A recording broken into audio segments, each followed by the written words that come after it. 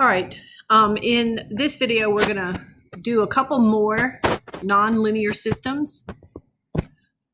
You see how that second equation has a similar look to one of the equations we had previously. It has x squared plus y squared equals a number. That's gonna wind up being a circle, okay? This problem, the first equation has multiplication in between the x and the y. So it's not a line either. It's not x plus y equal 3, which would be a line. So both of these equations are not linear. What we're going to do is kind of like in the first one, we're going to pick one of the variables to get by itself. I'll go ahead and just try to get y by itself in that first equation. So what I'm going to do is divide both sides by x, okay? So that first equation becomes y equals 3 over x, okay? And then the second equation, I'm just going to bring over here, keep our system together. And so we haven't done anything yet other than rearrange that first equation. We still have the same two equations and two variables, the same two sets of ordered pairs. All right, so just to give you a glimpse of what's going on here, y equal 3 over x will look something like this if we were to graph it. And x squared plus y squared equal 10 would do something like this. Okay, so we potentially have 4 points of intersection that we're going to find. Okay, now you aren't expected to know that ahead of time. I just thought having been looking at that might be helpful, just to give you an idea of why certain things happen here. Okay, so what we're going to do, since we're looking for points of intersection, we know the y in one equation and the y in the other at a point of intersection would have to be the same. And the equals, y equals 3 over x means 3 over x and y are interchangeable. So I'm going to plug in 3 over x right there for y. Okay.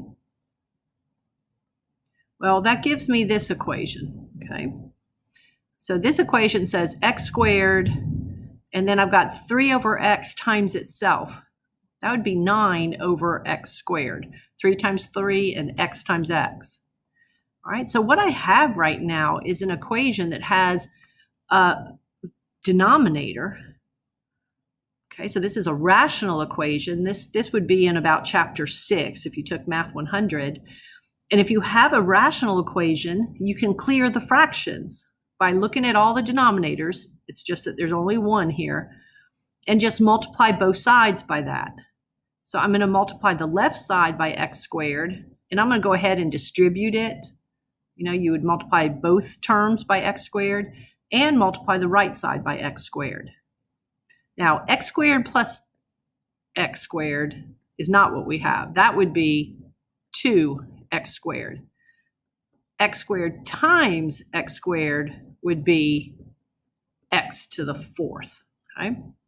So we have an x to the 4th plus just 9, because the x squared would cancel out, equals 10x squared at this point, okay?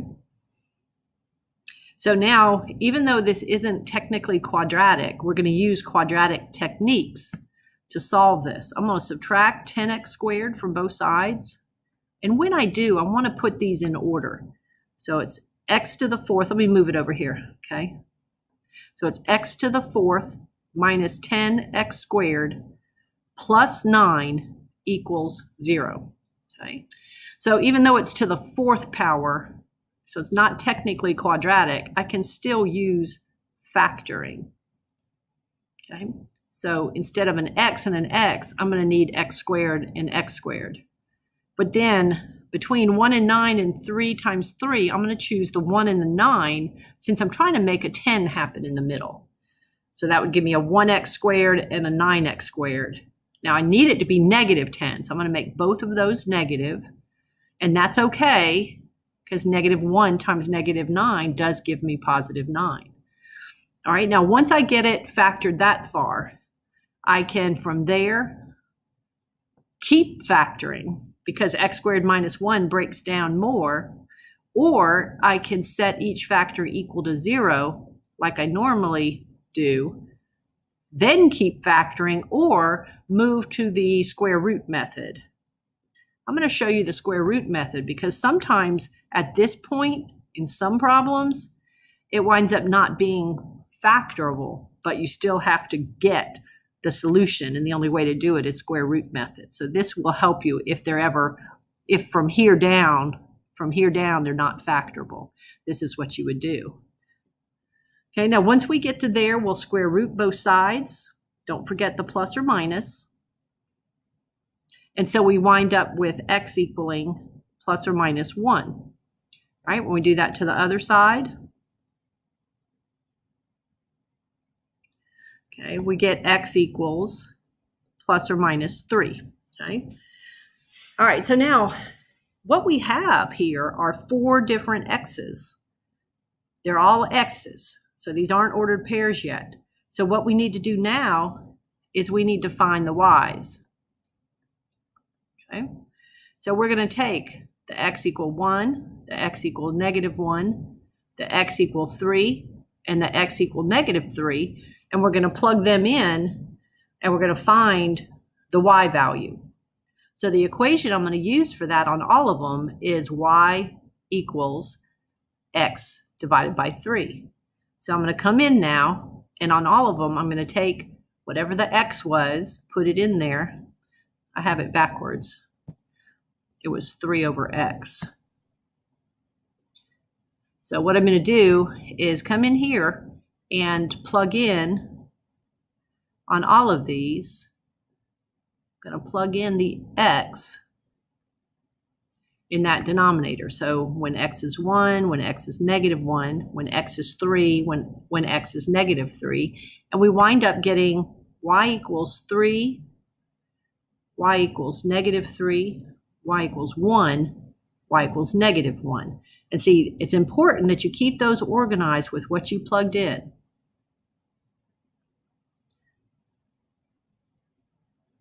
Okay, because you got to put the 1 with the 3, the -1 with the -3, the 3 with the 1, and the -3 with the -1.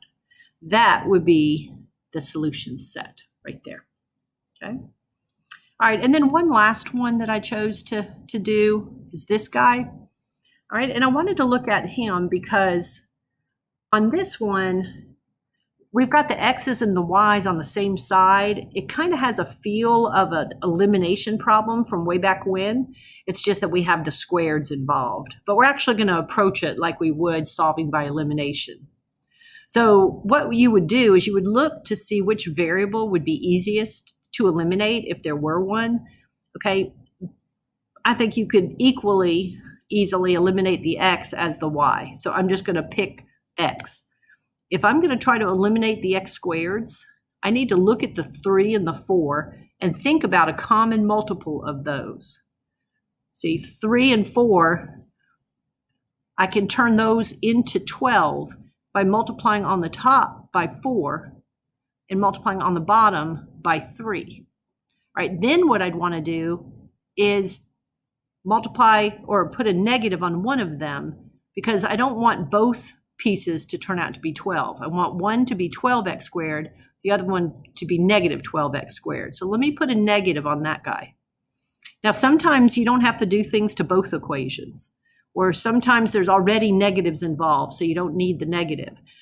What you're trying to do, what you got to understand is that you're trying to make this happen. If I can make the number in front of the x squared on the top and the bottom to be opposites, then when I add the equations, that's going to cancel out. So let's distribute the 4 throughout. That would equal 70 and 70, so that would be 140. Multiply -3 throughout. Be super careful about all your signs. That would be -144. And so then I get a -y squared equals a -4. And that -y squared is really a -1 y squared. So I'm going to divide both sides by -1. And that gives me y squared has to be +4. Okay. All right, so that's good. Now I can just square root Don't forget to get both square roots. So y is going to be plus or minus 2. Okay. All right, so we found the y first, but we're still looking for ordered pairs. Okay, so I'm going to go in here and I'm going to find my x's now. Okay, and there's really not a best equation, so I'm just going to take the top one. You could take either one, they're all positive.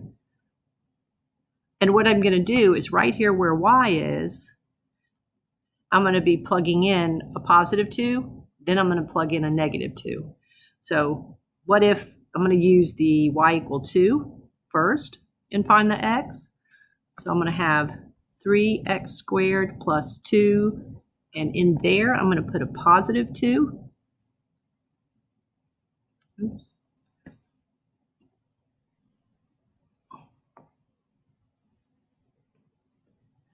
Okay. So when I do that, that becomes 3x squared plus, and watch all your like order of operations and things from earlier algebra classes. 2 squared has to be done before you multiply by 2. So it's 4 times 2, which is 8. So this would become 3x squared equals 27. And then the 2, exponent 2, only applies to the x. That 3 is just being multiplied out in front, so get rid of it, and you wind up with x squared equaling 9. Okay, now you got to square root both sides. Okay, I meant that to be red right there.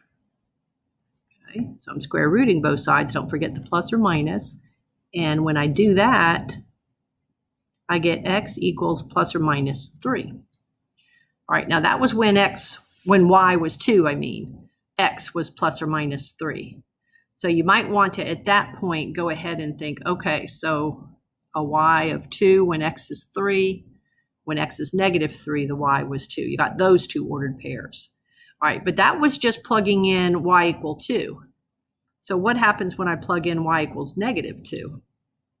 Okay. If I were to do that, I'd get 3x squared plus 2, but then right there, I'm putting a negative 2 this time. Okay. All right, so when I do that, I get 3x squared plus 2 times positive 4 again, which gives me an 8 again. And so from here to the end, I don't really need to write all those steps again. I know it's going to work out just like before, and I'll get x could be positive or negative 3. So that is when x is 3, when y is negative 2, x could be 3. When y is negative 2, x could be negative 3.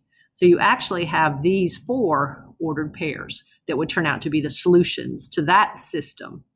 And this one I did because I did want you to know that sometimes you can use the elimination method.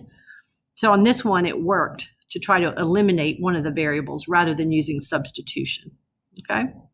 All right. So that gives you a few problems to be working on there, and you got some homework that you're doing. All right. So don't forget, we have virtual class sessions where I can answer questions at the start of the class. And then also I have office hours that are kind of open for you to come to ask me to work out maybe issues you're having on homework and that kind of thing. All right, so let's go ahead and get this posted.